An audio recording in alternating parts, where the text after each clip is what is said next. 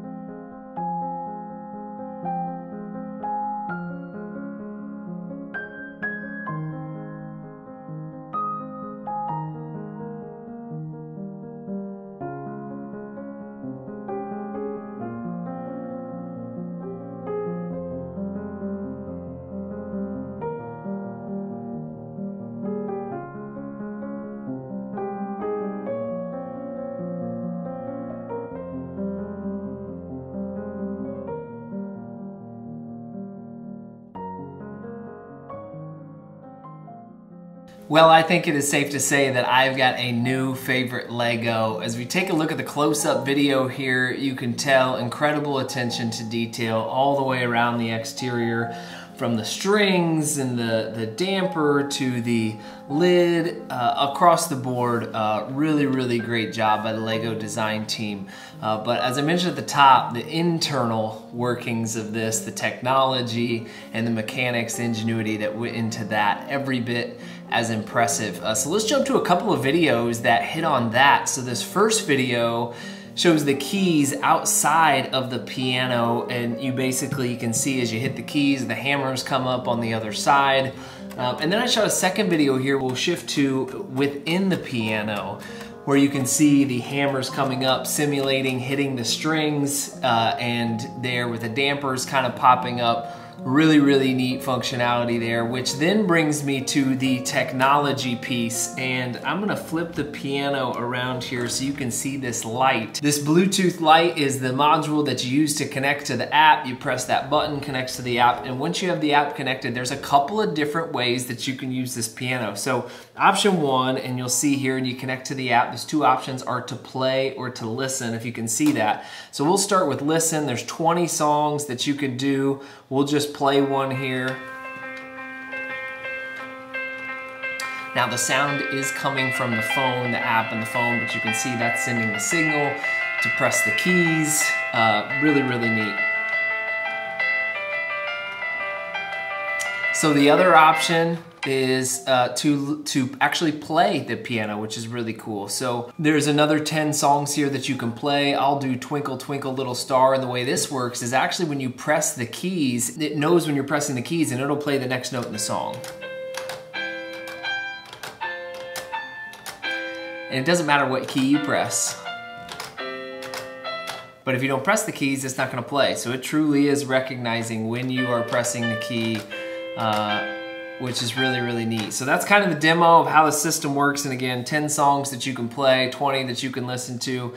And if I did not mention it, of course, the seat raises and lowers, so no detail unturned by this LEGO design team.